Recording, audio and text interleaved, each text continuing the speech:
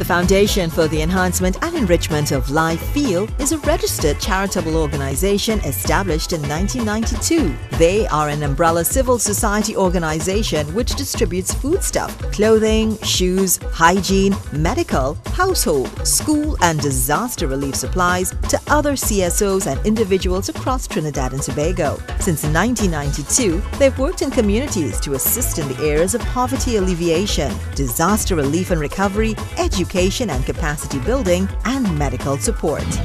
FEEL was founded by Clive Panton, and I'm sure that everyone remembers that name, perhaps not in the younger generation of people. But Mr. Panton had this vision that of helping individuals who were disadvantaged across Trinidad and Tobago. So that vision morphed into FEEL, which started in 1992. And really we've been going strong since then. FEEL has expanded and changed and grown so much that now, instead of giving out hampers, we did an average of about 250 hampers every month. And every month? Wow. Yeah, you think that sounds like a lot. Well, then this is going to be really exciting for you.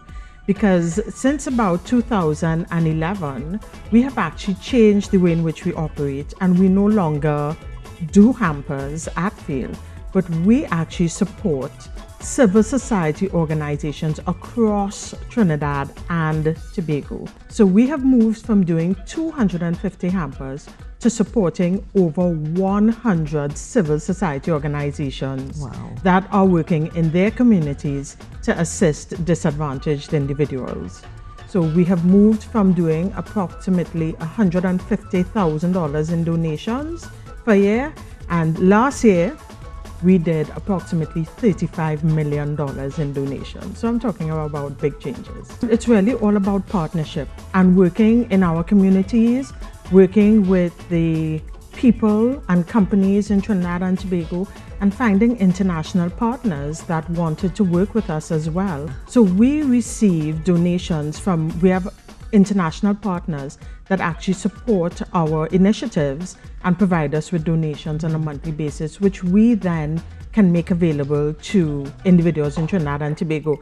But let me not exclude the domestic community, because we also have companies locally that support us as well, and that have been there with us every step of the way for the last 25 years. So it really is fantastic to talk about how partnership and relationship and continuing to work together and recognizing the needs that your partner has and the needs that individuals have has really helped FEEL to grow. We felt that there was a need to first remind the national public that there is a helping hand out there. And I think that too often we see stories in the newspaper or stories on the news where people seem to have a sense of hopelessness and they're not sure where they can go to get support. On a monthly basis, the 100 civil society organizations that are members of FEEL come into FEEL and receive bulk donations. So for example, so far for this year, we have distributed 200,000 pounds of rice to civil society organizations. Okay, we have a container of rice that's going to reach my office today again, which would have another 500 100-pound bags of rice for distribution. So there's food coming in. There are, in addition to that, they receive clothing, furniture supplies, toiletries, and our expectation is that they will go back into their communities, identify individuals who are in need, and help support those individuals. Members of the local community can apply to FEEL directly for different types of support. So one area of support is something that we call silent emergencies. And a silent emergency is really a personal crisis that has affected an individual or a family, and they really need support to be able to continue to move on. So for instance, if your house has been flooded or if it has been destroyed by fire, you're the only person who's been affected by that fire, or your family. But really getting back on your feet after you've lost everything that you've worked for is difficult. So FEEL on a monthly basis provides donations to these individuals. It's a one-off donation, And it will include things like furniture to help them get back started. So perhaps a bed, chest of drawers, appliances, sometimes stoves. We do 2-burner stoves. In addition to the silent emergencies, we also have an application process for individuals to receive wheelchairs. Okay. So on a monthly basis, Field donates about 10 wheelchairs a month. And individuals again can apply to us directly and they can receive the benefit of a wheelchair. And I'll tell you again why partnerships are important.